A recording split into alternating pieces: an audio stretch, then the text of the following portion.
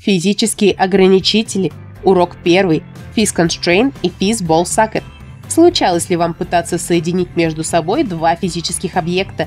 Если да, то вы могли заметить, что в свойствах Prop Physics нет значения parent. А если попытаться присоединить к нему FuncFizBox, то получим артефакты и нежелательные баги. Для подобных случаев идеальным решением будет использование Phys Constraint, который намертво соединяет два физических объекта, даже если они разного класса. Сломать связь между объектами можно двумя способами. Первый. Указать допустимый физический урон. Не рекомендуется выставлять меньше 200. Тут же можно указать звук обрыва связи. Второй. Через Npad-команду Break. Команды Turn On и Turn Off тесно связаны с флажками Entity. Если стоит Start Inactive, то в начале игры объекты не будут соединены до команды Turn On, а после они обретают изначальное положение относительно друг друга. Do Not Connect.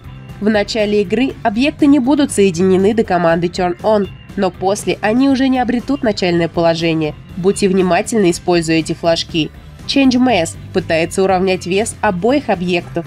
Из Output команд доступен только OnBreak, выполнять любые действия после обрыва связи между объектами. Переходим к Phys Ball Socket. У этой entity практически все свойства и флажки такие же, как и у первой. Суть объекта заключается в том, что он играет роль сустава, вокруг которого может вращаться один или несколько объектов. Идеальным примером использования Phys Ball Socket будут дверные петли. Но тут интересный момент. Если просто использовать две петли, то дверцу можно поднять под углом, так как каждая петля будет работать как отдельный механизм. Но если их соединить воедино через Phys Constraint System, все будет исправлено. На этом наше время подошло к концу. Подписывайтесь на канал и буэн суэрте!